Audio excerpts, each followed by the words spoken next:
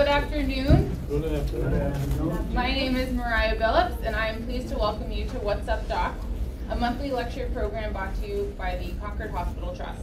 Concord Hospital Trust would like to recognize and thank the Walker Lecture Series for their generous sponsorship of What's Up, Doc. The Walker Lecture Series offers a wide variety of programs on history, literature, art, and science, as well as dramatic, musical, and literary performances. All events are free to the public and held at the Concord City Auditorium. We encourage you to check out their website at walkerlecture.org to view their calendar of programs. What's Up, Doc is proud to welcome Dr. David Nagle of Concord Orthopaedics as our guest physician today. Dr. Nagle is a physical medicine and rehabilitation provider who for the past 33 years has specialized in pain management. His special interests include doctor-patient communication and advocacy and social justice for those who suffer from chronic pain. He is the author of the book Needless Suffering: How Society Fails Those with Chronic Pain, described as a self-help book for society with the potential to change the way we talk about pain in America. Needless Suffering offers a broad sociological look at how we, as a culture, treat those who suffer too often needlessly, and how through public policy and personal behavior we can do much better.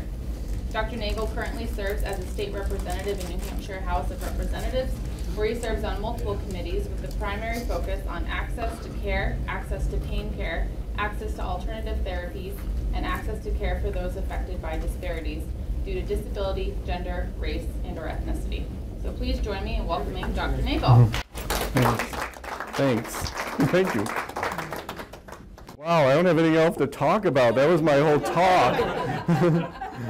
So I'm kind of on a Lenten mission right now. I just returned from skiing at Purgatory, of all places.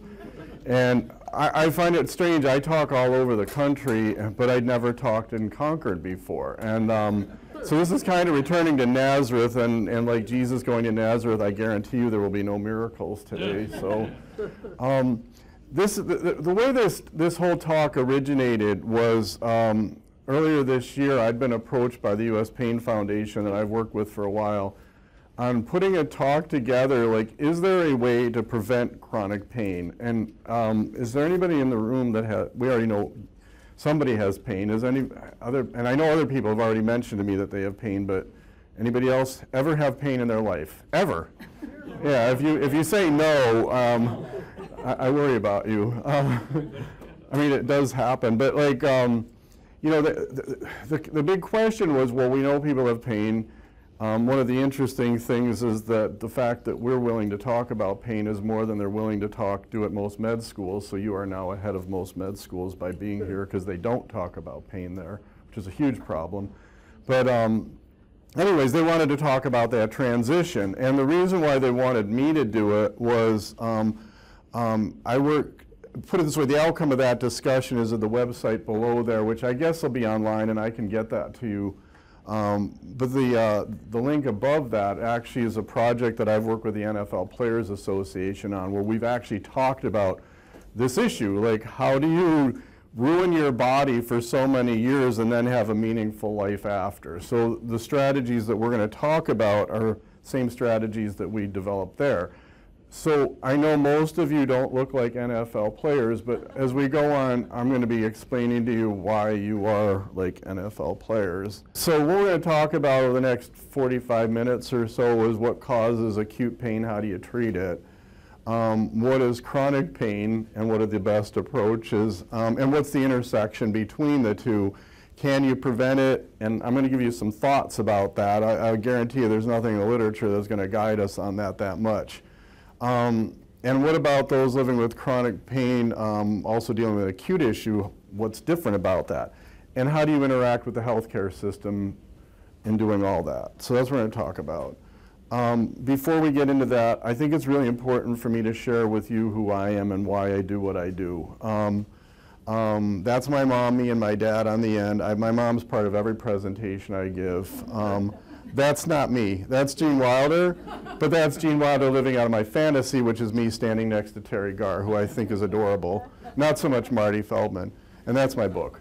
So years ago when I was a kid, I started working with older folks and very active elderly people, And I was with them long enough to watch their functional decline, and I got really interested in function at end of life. Like, how do you promote that? How do you help people preserve what's meaningful to them? Not just at the end of life, because I work with a lot of kids with disabilities and things like that, but I just watched friends become disabled, and I didn't think that should be at the end of life. I thought it should be a way to help them keep going. So I wanted to do that, follow that either as an entrepreneur through a business or as a physical therapist. My father told me I wanted to be a doctor. My dad was always right, so I became a doctor. So I went into physical medicine and rehabilitation, and I went to one of the best med schools in the United States for teaching doctor-patient communication. That was the University of Rochester. And through my experiences at U of R and then in physical medicine and rehab residency, I was dealing with people with all sorts of disabilities. And what struck me, and even as I came into practice, first at Easter Seals here in New Hampshire and then at Concord Ortho, I was just absolutely amazed that pain was part of every disability I ever saw, but nobody ever really paid much attention to it. They had this weird idea that if you treat the underlying problem, it'll all go away. That if it doesn't go away, it's all in your head, you're fat, you're old, whatever. I mean, you know, they came up with all these wonderful explanations for why you still have pain. And I found all of that to be not tremendously helpful. I was extremely concerned about that, and I decided that I needed to do something about that. So I started getting involved in policy development in the early 90s, basically helping people at end of life get access to opioids and then using opioids in a socially responsible manner. So we wrote all the social public policy on opioids in the late 90s, and I've been involved in that ever since. But I became really impressed that most of you probably aren't aware of this, but most of your lives are not in a doctor's office. Is anybody else aware of that? I mean, and I just got really interested in the world outside my office, and that's why I got involved with all these things. My mom was my inspiration. She was severely disabled by rheumatoid arthritis. All our lives growing up, I never saw her pain. And how many people around you were in pain? Don't have this idea that people around you are not aware of your level of dysfunction, suffering, whatever. I mean, it's something to think about. But I lived with my mom for years, and until I had that realization that pain was a part of disability, I never even saw her pain, and I thought that was strange. But fortunately, my dad did, and that's an important example that we're going to talk about through this whole talk, is the importance of an advocate. We know in rehabilitation medicine that people that have a good support system do best. People that don't. It's that simple. And my dad was always there for my mom.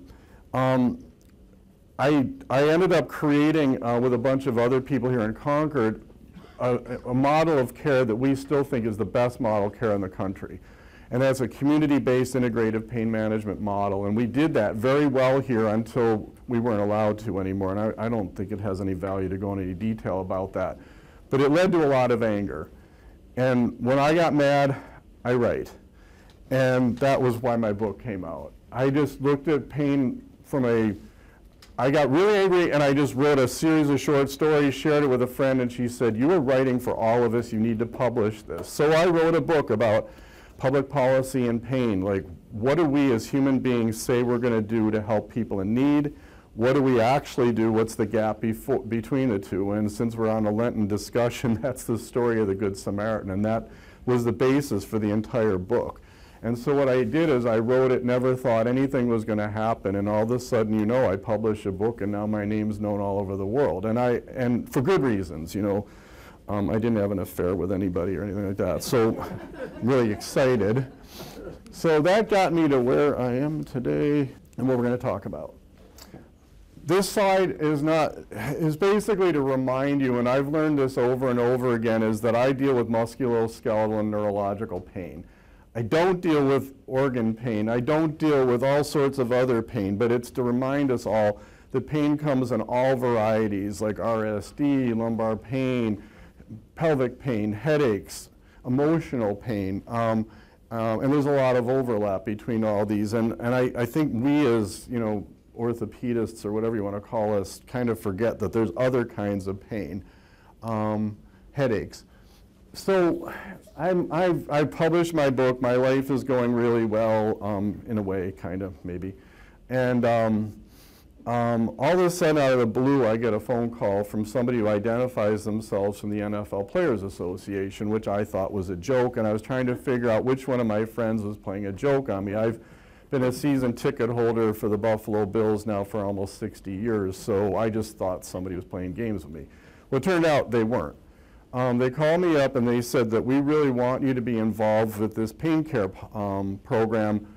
We've identified pain care policy as a need for players. We want the best people in the country to do it. And I said, well, you're calling the wrong guy because I'm not the best, but I can do it if you want. One of the things that was really important to me was empowering patients with the ability to take care of their pain. And this article appeared in this cover of Sports Illustrated appeared in 1992. It looks pretty gruesome and gross. And has anybody ever seen that picture of Y.A. Tittle? You're in the age group that I can say this.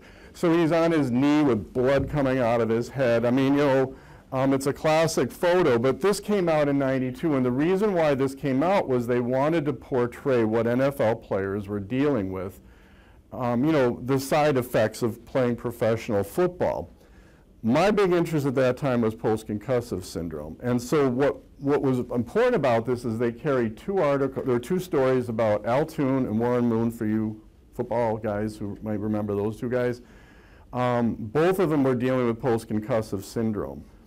At that time, post-concussive syndrome in the general public was a thing called litigation neurosis. You were basically making it up, it didn't exist, because there was no MRI to show that you had it.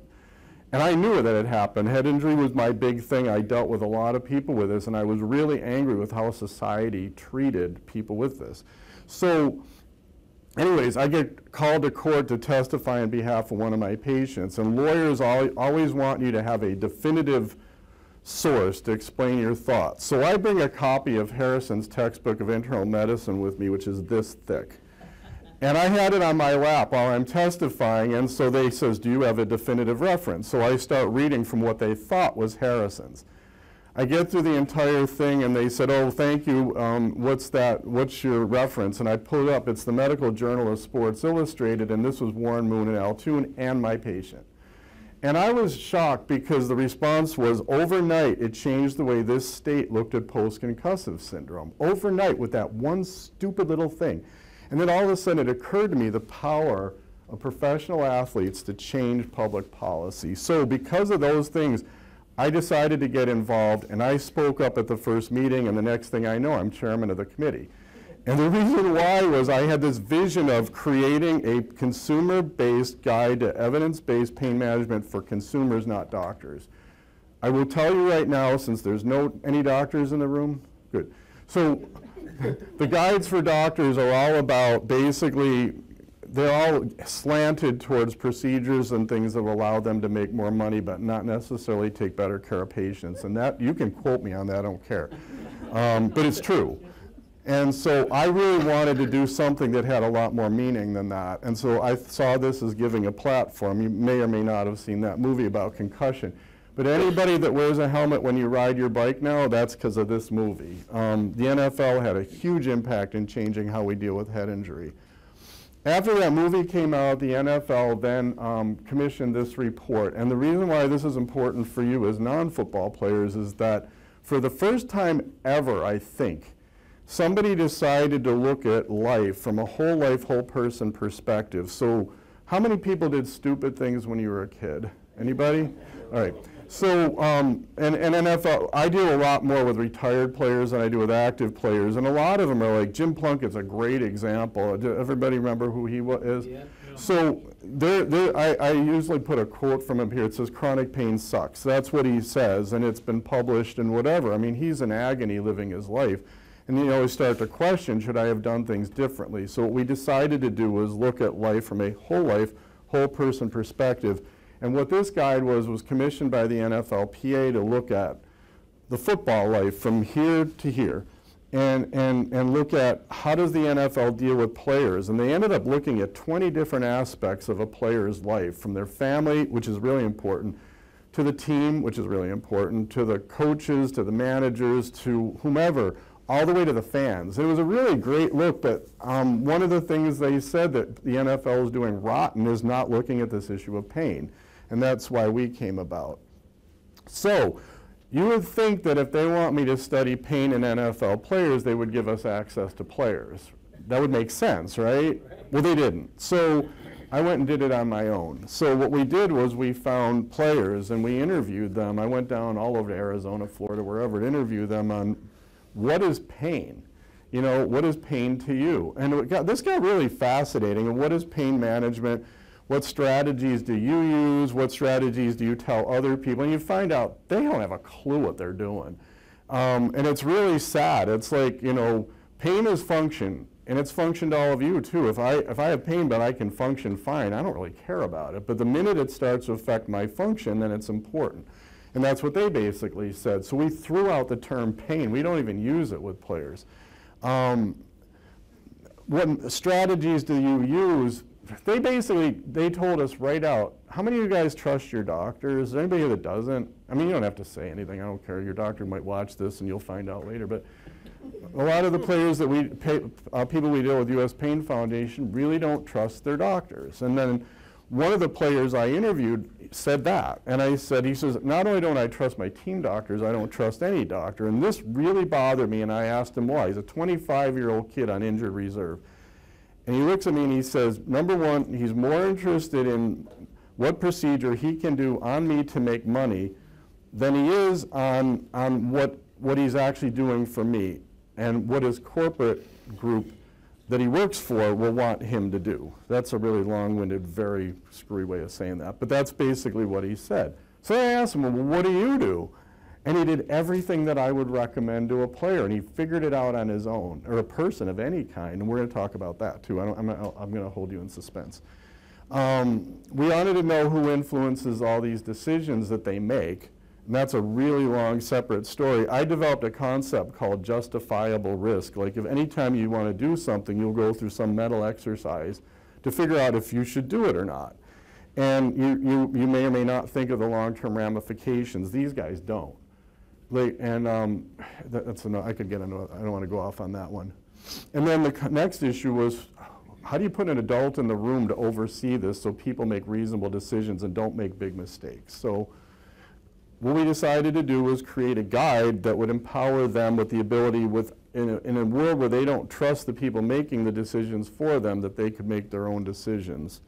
And we hope that they would have a ripple effect to the community as a whole, and that's why we're here today.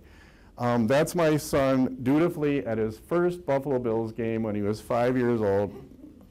That's my son relatively now. We were just skiing in Purgatory, and that's his broken leg. My son's a freestyle skier, and he obviously didn't have an adult in the room when they're helping him make that decision, but that's in Colorado where he lives. We were just skiing in Purgatory, which is heaven to me. It's a beautiful place. So we come down to asking players, how do you define pain? So what is pain? And again, these first 5 elements, they all just have to develop, all are involved with increasing levels of dysfunction.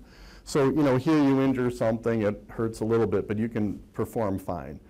And I was going to tell you a story about how players actually become able to be fine suddenly. They go into the locker room, they get a shot of Toradol, which they should never do. They come back and play, which is really a bad idea, which is something we're trying to stop. But anyways, you know, increasing amounts of pain, more significantly decreasing or increasing the level of dysfunction. But this is the one that really interested me the most, was psychosocial pain. So what that means is that you have an injury, and that injury has some meaning to you. My favorite all-time example was a person from the Middle East who suffered he had an Achilles tendon injury. It wasn't a real big deal. And I thought, well, it's not a big deal. He was devastated by it. And I found out why. The reason why was in his culture, rupturing the Achilles or severing the Achilles tendon was a punishment from God. So he had been punished by God in his mind, and he could not deal with the level of pain he had until somebody told him that God was okay with him. So it's really important with players and with all of you too. Players, the biggest thing that's, at least football players, I'm a triathlete, there's no camaraderie in triathlon, which isn't true, there is. But in football, there's a team. And when you're injured, you can't do your job. And when you can't do your job, you feel like you're letting somebody down. And I would talk with the player, and they're devastated by this. They're also afraid of re-injury and things like that when they come back. Most players are bubble players, which means they're replaceable. And they're afraid of losing everything they've given up their life for. There's so much fear that goes into that. And I'm listening to players talk, because we have these little focus group sessions, and I realize, I hear this stuff in my office every day. Guy gets hurt at work, he can't do his job, he's letting his company down, his fellow employees down, his family down, because he can't make enough money, because now he's on workers' comp. He feels like he's a failure, all these sorts of psychosocial issues, and then it became really apparent to me that this stuff was really important. Anyways, so with that as a 20-minute, or I think it was 17-minute background, just to go over pain a little bit, we like to simplify pain in a couple different ways. So structure, we kind of got that when I showed you that picture at the beginning of all the different body types. The structure could be an internal organ, it could be a tendon, a muscle, whatever. Then we think of the mechanism of pain. And we like to think of 3 different mechanisms, and I'll explain this in just a second. So one is called nociceptive pain. That just means you tweak a nerve, it sends a signal. That's all it means. The second is called inflammatory pain, like in rheumatoid arthritis or something. You have inflammation that stimulates a nerve. There's really not necessarily a tissue injury per se. It's the inflammation that creates the pain. And then the third one is what we call neuropathic pain, and that's not injury to a nerve. It's your nervous system maladapting to the signal coming in and actually creating a signal gone awry, which means that the pain is no longer serving as a signal of pain injury. It's kind of like a fire that's not going out that should be. So that's what chronic pain is. And then time, and we think of time in 3 different ways. One is acute pain, which we talked a little bit about earlier. The second one I found fascinating, I never even thought about until we worked with NFL players. It's called acute pain chronically. And what that means is that you're just constantly injuring yourself over and over again, but it's always acute pain. And then the third is chronic pain. Trying to think if I want to go over this. By the way, if you have any questions at any point, just feel free to ask. I kind of feel that interaction's a lot better than me just showing slides. You won't be able to see this. I'm watching you cringe. I'm going to just describe this in 37 seconds. So when I describe pain, the process, how it goes from acute to chronic, I like to have some sort of a schematic. This is as much for me as it is for you, but I do use it for patients. So basically, when you injure something, like you sprain your ankle, you send a pain signal up to somewhere. It goes in your spinal cord, that's called your dorsal horn, which is right here.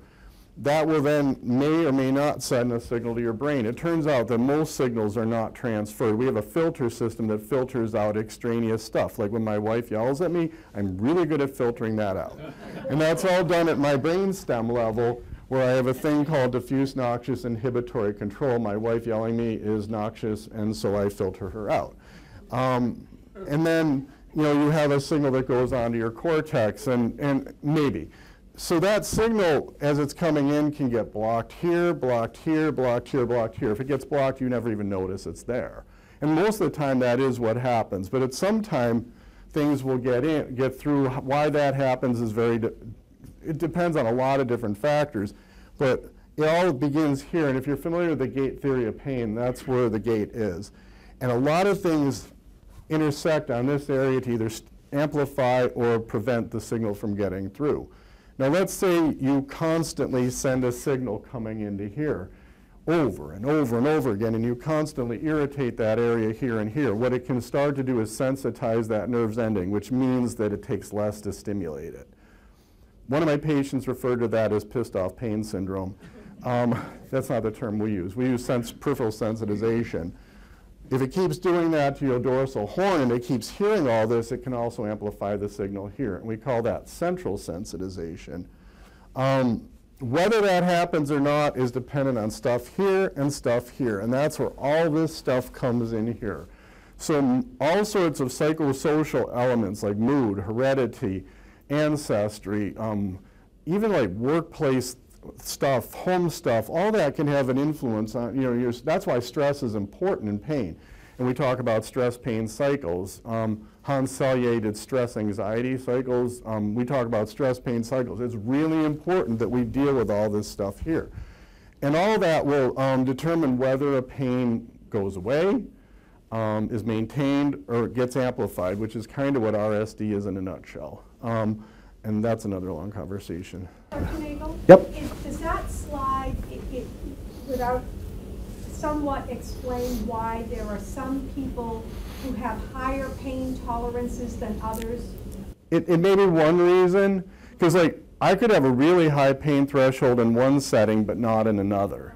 You know what I'm saying? Yeah. I'm impervious to pain because I have Sicilian twin wives. So they're very vocal, and I'm Polish descent, we're not.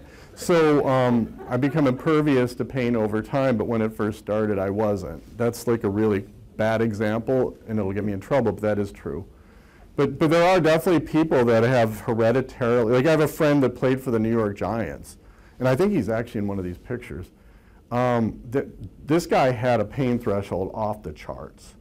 And I don't know why, but he did. And, you know, I mean, he played with a 4th-degree spondylolisthesis nose tackle in the NFL. That's just crazy, but he did, and he told me it never really bothered him that much.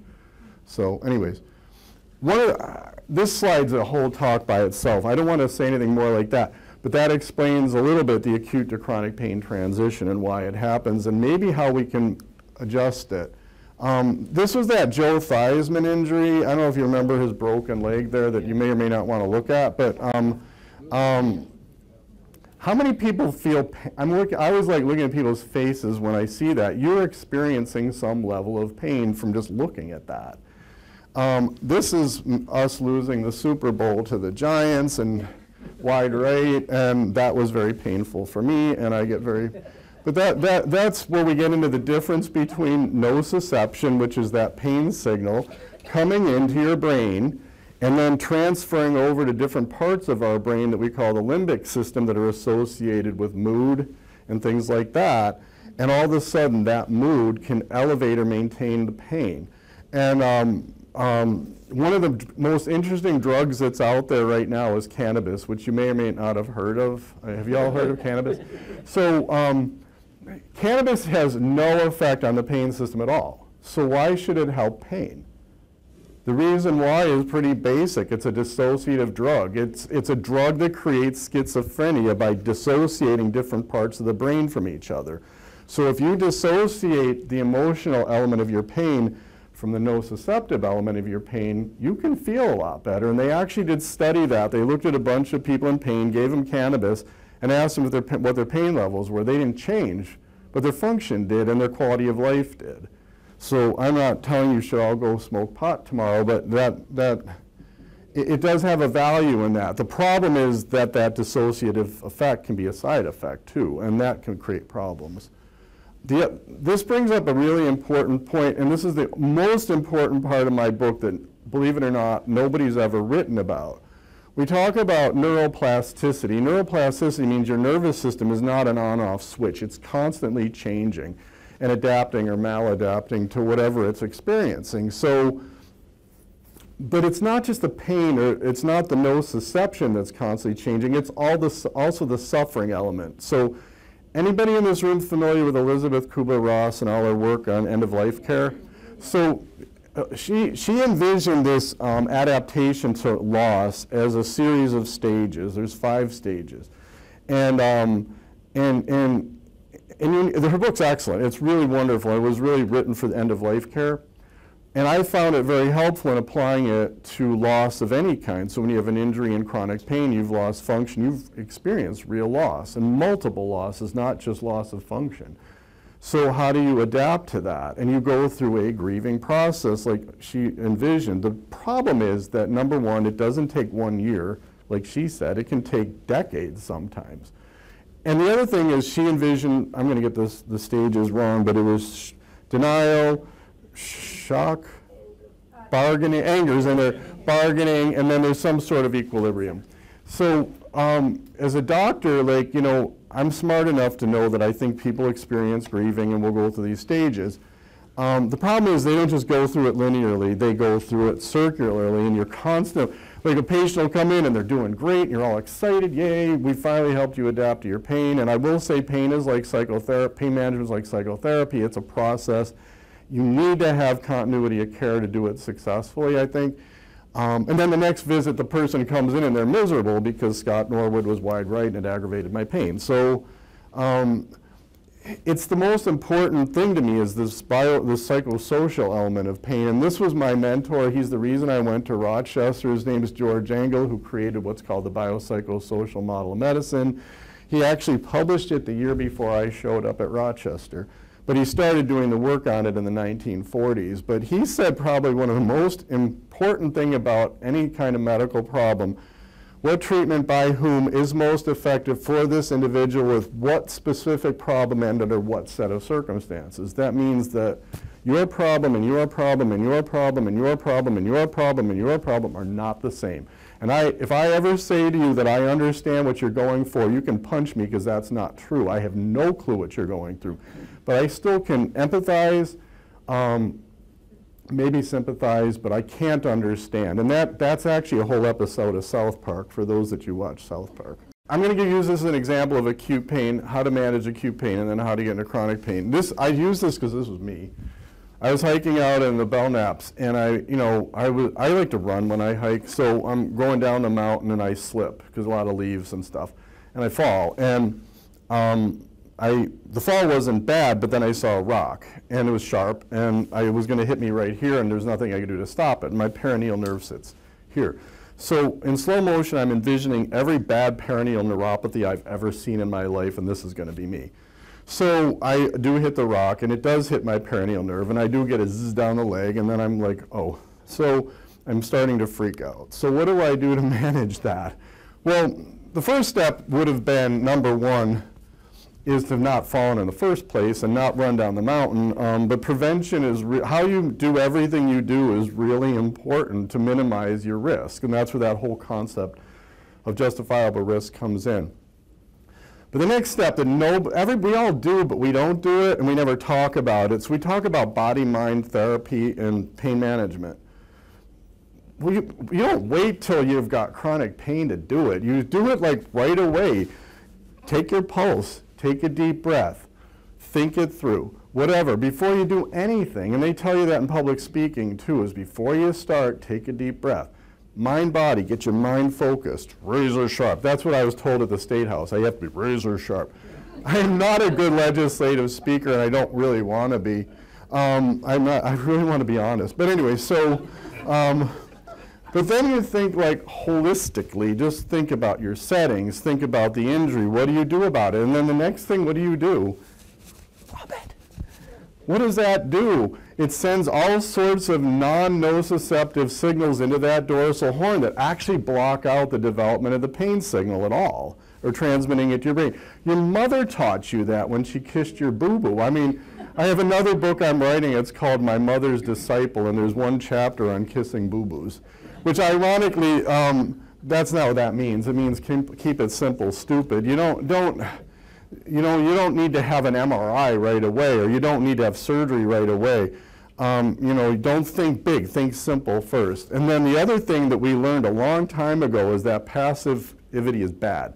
Especially with RSD, we actually prevented RSD by getting people up and moving early after injury. In the old days, you'd be in bed for weeks, and the incidence of RSD skyrocketed. So what we want to do is get people up, active movement, stimulating those joints, stimulating those blood flows. Don't be afraid to ask for help, but be careful who you ask help for. So this is the model that we developed with the NFL players, and we asked them how they manage their pain. And this is where we turn all the best practices guides upside down. So if you look at the best practices guides for pain management, the first thing they list is opioids, and the second one they list is interventional junk, and then surgery. And then, oh yeah, by the way, there's physical therapy and chiropractic. They're all quacks. You don't want to go to them. So anyways, I mean, that's functionally what they're telling you. So we always focus first on physical restorative modalities. And that means like, controlled use of movement, associated with you know, some modality, ice, heat, or whatever. I was really lucky because on our committee we had a really smart physical therapist from Australia. They are the best PTs in the world, and there's a reason why, is they can practice without a doctor's prescription. They have a lot of ability to create, which is why everybody, I mean, all my PT friends would echo this, what I just said, so I'm not saying anything out of sight. If it was me, we put all this stuff here, I would put it up here. But we put it down here, and one of my friends on our committee, he would say the same thing. He would actually put it up there. So mind-body therapies, which there's a whole variety of them, but it's using your, you know, just basically calm relaxation, things like that.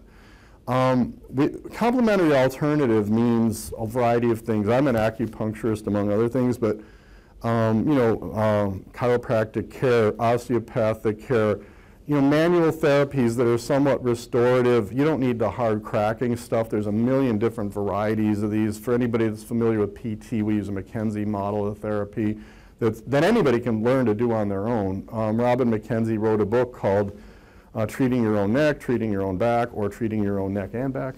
You know, and then at some point we talk about medications, and the meds that we look at, usually you want to do the ones that have the least side effects, the least effect on your brain. Most of you in this room, I guess, are older. You really need to be careful with what you put in your body. You need to ask your doctor, what's the effect this is going to have on my brain, on my body. Psychotherapies, we talk about a thing called cognitive behavioral therapy, and if you look at, and it is effective in treating pain, more chronic than acute, but we read it way too late. You know, we really, and you can do it online now. Actually, you can get a therapist to do it virtually, mostly because insurances don't give us access to it. So that's another long story. Sleep's important, nutrition's important, bad habits are important. When I talk about that, I'm meaning alcohol, smoking. What's the most addictive substance in the United States right now? If anybody gets this right, I'll pass out. What? Who said sugar? Yeah, it's sugar. Sugar's the most addictive and dangerous substance in our society. You know, I mean, in moderation, it's fine, but you got to be careful with it. We didn't even put anything that had to do with a needle until here. You know, because you should do all these other things first, and a lot of these things you can do on your own. It's all about empowering.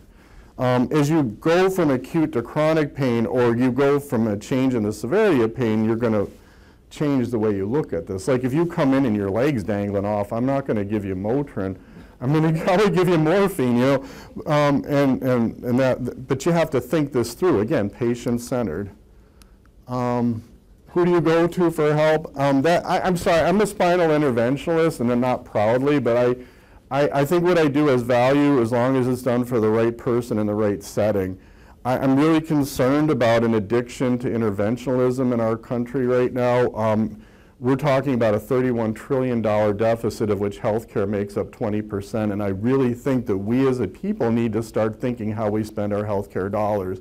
Why would I do an interventional procedure that has a 10% chance of helping somebody? That makes like no sense, unless for some people in like, yeah, Hail Mary type situations maybe, but the other thing is snake oil is alive, and it's very well. I like to use the example of CBD. Has anybody used CBD here? And I'm not saying it's bad, but number one, be aware that most CBD products are not regulated. It was a huge mistake that the FDA chose to treat it as a supplement. It does have central side effects. And you get a 30-to-1 ratio of CBD to THC in most products. It's rare to be able to get a pure product. It's too expensive to make it. I get mine from the hospital pharmacy. Yeah, I mean, you're smart. Shops and stuff. Yeah, you really have to, because you don't know what you're getting from these other places. And my favorite CBD example is we had a player on our committee that we kind of had to kick off because he was stoned at every meeting, and he insisted he was only doing CBD, but he was doing 1,500 milligrams a day. He was getting a lot of THC, and we actually talked him out of doing that, and actually, because he had post-concussive headaches, he felt horrible for the guy. but we talked him out of doing that and looking into other things. Get your life together and then come back. He never came back. So mostly because he runs a CBD company and that's how he makes his money. So I think I'm going to probably, I have a lot more, but I'm going to kind of close on this because I think this is the most important thing that I'm going to say the whole day.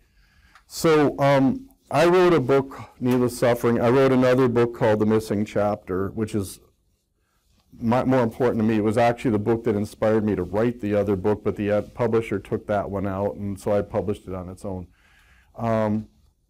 It's basically making the story of the Good Samaritan germane to life today. But this is another book that a couple of us are working on. It's The Art of Keeping Your Doctor Human. It's just basically, and this is all it is. If you know that, you know the whole book. This is the current model of the doctor-patient relationship right now. So there's a white coat, that's a barrier. There's a computer, there's a barrier. There's a table, there's a barrier. And there's a clock, there's a barrier. All those things interact with him getting it. Why is she really here? You know, and I'm wondering if she's just doing pill counts because he's on pain medicine or something. I don't know what the point of it is, but I just love that graphic because it's what's wrong with healthcare now. I started a professorship at the University of Rochester solely to teach the biopsychosocial nature of pain care in the United States. And mostly because this should never happen. I don't wear a white coat, we don't have a table in the room, I don't allow a laptop in the room, and there's no clock. So if you're my patient, that's why I'm always behind. I just don't think that that's fair to a patient to be staring at a clock, you know. But anyways, with that said, this is the recommendations that I have for how you interact with your doctor. Number one, most of us pay a lot of money to see the doctor nowadays. It's not like the old days where, you know, it was a blank check and you could see whatever you want for maybe a $50 deductible. I mean, we're talking tens of thousands of dollars of deductibles with prior authorizations, with every decision being questioned and so on and so forth. So you have the right, you know, because you are now a paying consumer to get what you want from that doctor. And because of that, I do recommend, if you can, I know it's hard to do this sometimes, is the doctor shop, is to look around. I think you should have the right to interview your doctor to make sure he's the right or she's the right person. Before you go to the doctor, prepare for it. These doctors are being told they have 10 minutes for your visit by these people, which I think is wrong, but that's my opinion. So let's, you know, it's like you're going on stage, you got 10 minutes. You have to really prepare for that, like, you know, you're getting ready for a stage show. Bring notes, and I love it when patients bring notes. I have one, sorry if I offend any of the older folks, I have one little old lady, she's so cute. She always comes in and she's got this plasticized thing, it's about this big, that big, and it lists her entire medical history in color code. It's got her medical diagnosis, surgeries, allergies, and meds. You can stare at it in 2 seconds and know what's going on with her. You cannot do that with the electronic record. I've said this multiple times. I've gotten standing ovations twice. I would get rid of the electronic medical record tomorrow. It's costly, it's totally non-functional, and it creates problems here. I would tell everybody to go see this little old lady. She'll be a billionaire tomorrow, and have her plasticize your entire record. Anyways, I mean, it was awesome. But anyways, so, blah, blah, blah, blah, blah. Bring an advocate. You won't remember everything I say. You know, it's a freaky situation to see a doctor. Bring somebody with you. I love it when husbands and wives come, especially when the husband's the patient. Wives are awesome. I have one eye on the husband, one eye on the wife. And it's so funny. They're like, oh, yeah, sure. Oh, come on, just tell them what you really mean. I just think it's fun. But at the same point, they'll also hear and ask the questions that you may not. And I think it's really important. Take notes like you're in class. This is the rest of your life we're talking about here. You want to take down information. You have the right to have all of your questions answered when you go see the doctor. And my favorite one is, like, we had a patient years ago, a doctor, I won't say his name, her name, could be him, her, but it wasn't him. And there's a physical therapist always said, when that doctor walks in the room, the first thing you need to do is get between him and the door. because otherwise you won't get your questions answered. Now he's actually grown up. He's so much better now. But you have the right to have all that done. You're going to create a treatment program together. We talk about a doctor-patient communication model of mutual participation. There's 3 models. Activity, passivity, where I just tell you to something to do and then do it. Or no, no, I'm sorry, that's the comatose one. You can't do anything. The second one is guidance cooperation. That's the one where I tell you to do something and you do it. I don't like that model. I mean, we used to talk about that as the standard model. The other one's when you're in coma or surgery or whatever and you really can't, you don't have any choice. But the third one is mutual participation, where you make up your treatment regimen together. And I think that's the most important one. And I like it because I learned from you, because in my world, there's no answers. Evidence-based has some value, but for the most part, we're flying by the seat of our pants, which is the way I like it, because that allows us to be creative. You know, nothing against cardiologists, but a lot of that's just pretty basic. You go in, you got this symptom, you get this done, and you get that done. Algorithmic, boom, boom, boom, boom, boom. My world doesn't work that way. And then be honest with everything. Don't lie to your doctor. It's not a good idea. Be honest with what you can and can't do. If they're telling you that to do something, be open and honest. And then the other one that's really important is to obtain copies of all your medical records. We keep your records for 7 years or something. At our office, we keep them for 10. But you're not required to keep them for any longer than that. And like I had a lady I took care of years ago for Lyme disease. I diagnosed her Lyme in 1990. She came back 20 years later to get a copy of the record because she has chronic Lyme, and they're gone. And I said, no, you really, because I keep all my medical records. The other, that's one of the reasons for future things, but the other things, you want to know what your doctor said about you in those notes. You really want to know. And, you know, I deal with opioid policy, and I'm one of those few people, not few, a lot of us believe that opioids have value for some patients, and that's another hour-long discussion. But if they're referring to you as an addict, you need to know that, because every doctor that sees that record will see that, and you will be harmed by that, I guarantee you. And the last thing is cynicism has value.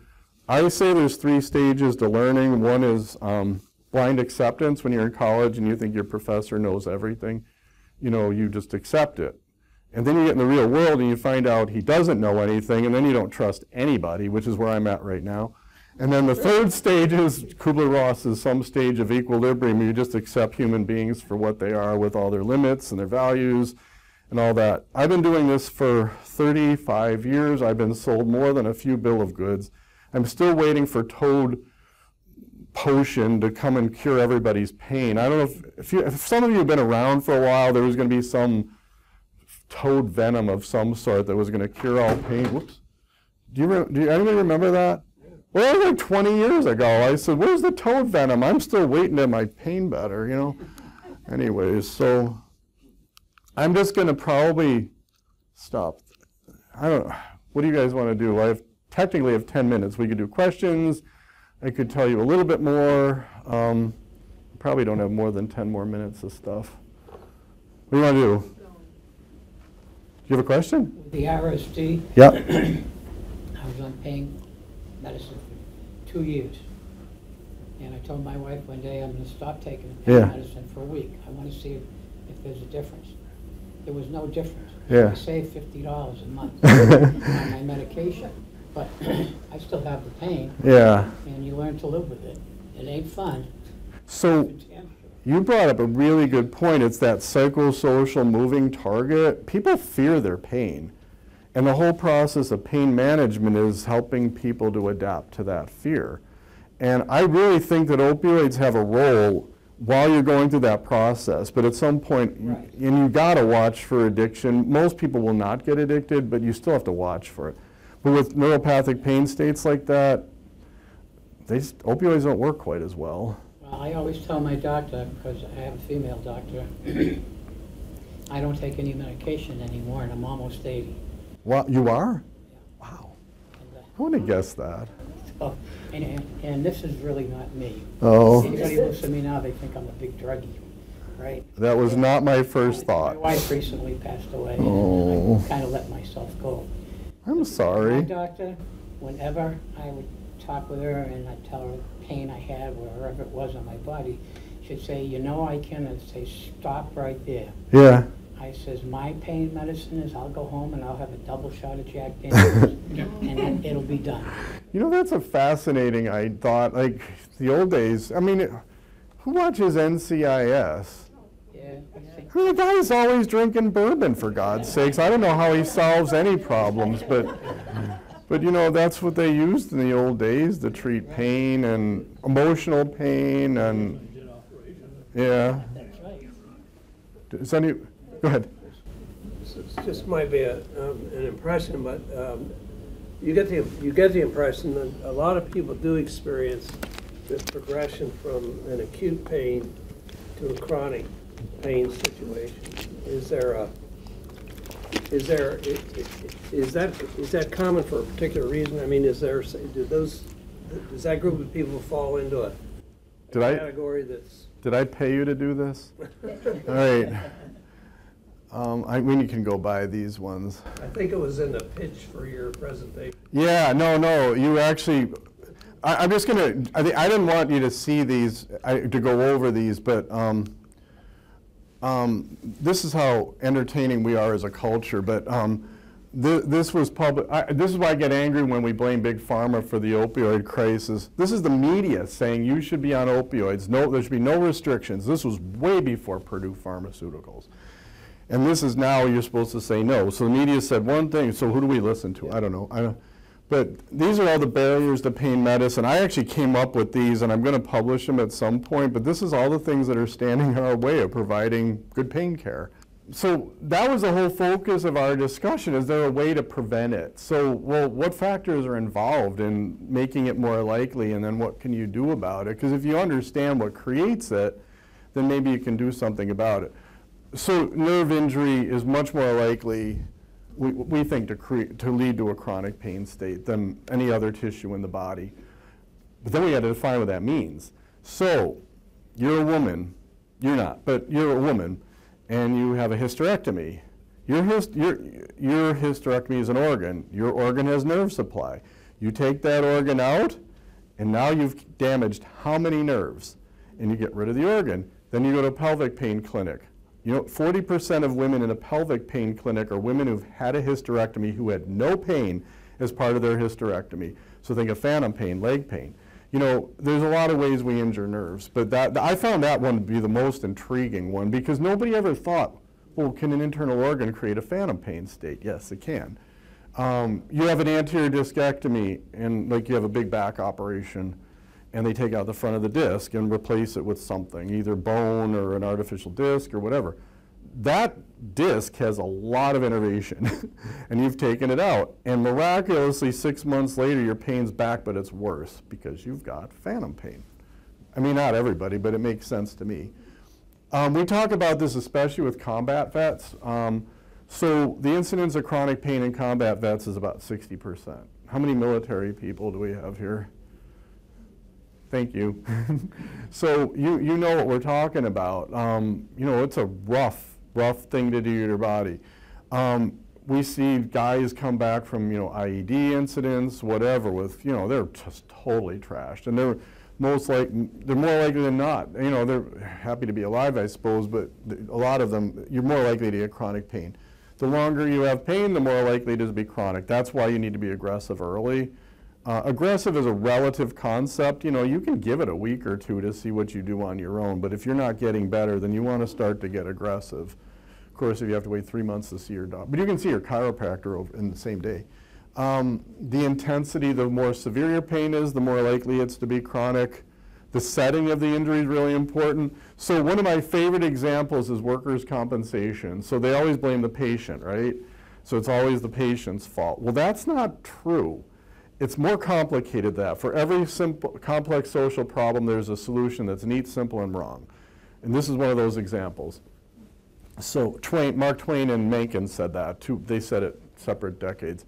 But probably didn't even know each other. But anyway, so what was I saying? So workers' comp. what we know is that the likelihood of a work-related injury becoming chronic is dependent on two factors. One, how much do you like your job? How much does your job like you? Whoops. And was that on film? Oh my God. I'm so sorry. But yeah. I mean, so like if your job hates you, why would you want to go back to that? You know, and that's why we work with employers, that there's a value to be nice to your employees, you know. It's just the right human thing to do, but at the same point, you know, if you want somebody to recover well from an injury, treat them well while they're working there, so on and so forth. And my book, I have a whole example of that. I don't need to get into that. The meaning of the injury, we kind of already talked about. The intensity of the emotion that the injury generates. Your sense of control is really more important, because when you feel like you're out of control, then this is out of control, then everything else is out of control. So the first thing that we want to do when we're treating pain is to give you a sense of control. And that's not always easy, believe me. Ethnic backgrounds are really important. We do know that. One of the things that I'm struggling to understand is I work with a lot of Native American populations. I work a lot with African American populations. Their worlds are different than ours, and I don't fully understand why, because, and that's a long story, because I do deal with African Americans who are very successful, and I deal with some that aren't. And I have one really good friend that's got sickle cell anemia, and he's very, very accomplished gentleman, and his way he deals with his pain is very different the way than others do, and I find that fascinating. Anyways, how supported you feel, how stigmatized you are. Can I tell that story and then I'll finish? Does this help? Yes. Yeah, so, and then how the healthcare system responds to you. This is the big issue. We call it they talk about the opioid crisis. Yeah, we had a crisis. I mean, it's not what they said it was. And I would be happy to give you another hour discussion to explain to you why it wasn't. But we also have a crisis of people that were doing just fine with their pain management that now, because of public policy, cannot find a doctor to manage their pain. And that's the response of the healthcare system. And now, like, we have the federal strike, Northern New England prescription opioid strike force just invaded New Hampshire, Maine, and Vermont, and that's had a chilling effect on doctors' willingness to prescribe. So great, you've just killed off a bunch of people. That's wonderful, good job. So, and you can quote me on that one too, if you ever see the governor or whomever. And then disparities. You know, we treat people very differently. You know, like, for reasons that aren't totally clear, like when we think of disparaged populations, we think of veterans, race, ethnicity, religion to some extent. The one that blew me away is women. Fat people, people in wheelchairs. Homeless, yeah. I mean, it's like really weird, and like, how do we fix that? You know, I mean, I don't have a solution, but that's, when I ran for office, those were all the issues that I really wanted to address, because I see them in the people that I work with every day. Anyways, that story, the missing chapter, it's my experience with homeless people. So that it was really important to me. But anyways, those are the factors that are more likely to you know, if those I should develop a scorecard. I never thought of that till right now. And you know, how many of these factors you have will probably play a role in how, you know, your likelihood to develop chronic pain. I think I can stop there. I just have a question. Shoot. Do you believe in mind over matter? I'm not sure what that means, because what it bothers, this is the way I like to think of it, yes. Okay. In a nutshell, yes. Yes! I mean, I can use my mind yeah. to reduce my pain. Right. Okay. So, yes, but let me give you an example that's going to, it's a relative concept. So we've seen this example over and over and over again where, I'm going to go back to NFL players, sorry, but it's the people I've been working with. Guy plays an entire game, no pain at all. You know, he comes out in the locker room and now he's miserable because he broke his leg or something. This is mind, he has a focus. The minute the focus is gone, the pain's there. But yes, we know that people can use mind-body therapies, cognitive behavioral therapies, but I want to stress that in pain management, there's no universal understanding of pain and no universal solution. What works for me may not work for you.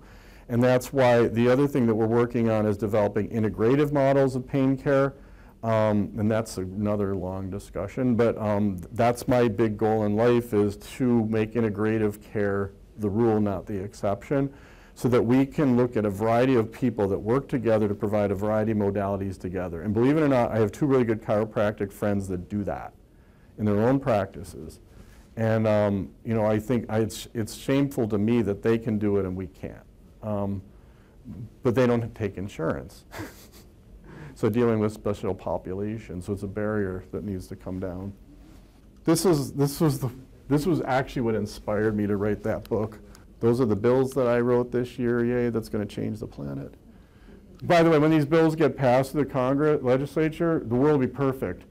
There'll be no more problems. So I solved them all in 3 months. And this is the NFL guide, that's our article, and that's me. Thanks. Dr. Nagle. This was a very interesting presentation. I want to thank all of you for joining us today, and to the Walker Lecture Fund for sponsoring What's Up Doc. We hope you'll join us for What's Up Doc next month, Friday, April 14th, 2023. Dr. Alexander Choros of Concord Dermatology will be presenting on skin cancer. And on behalf of the entire hospital trust, enjoy your weekend and stay healthy. Thank you.